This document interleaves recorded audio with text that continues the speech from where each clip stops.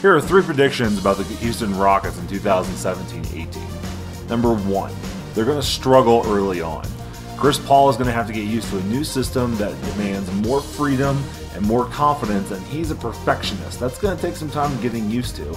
James Harden's going to have to get used to sharing the ball more, and Paul's going to have to give up some of those ball handling responsibilities as well.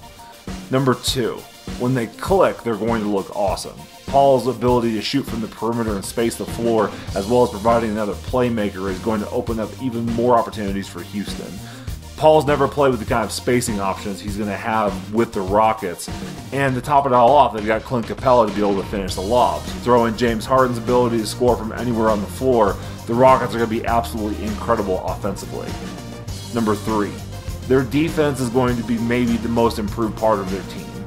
Really quietly, they've added the key pieces that they needed to in order to get better defensively. Paul himself is a good defender, but PJ Tucker can take the primary defensive assignment on the perimeter. Luke Richard Mbamute is also going to give them a versatile forward who can guard either the 3 or 4 spots. That's going to help them out a lot, especially with the issues they had with the Spurs last year. You throw in guys like Clint Capella and Nene protecting the rim, and Trevor Ariza, who's able to guard multiple positions. Even with James Harden, the Rockets are going to be much better defensively in 2017-18.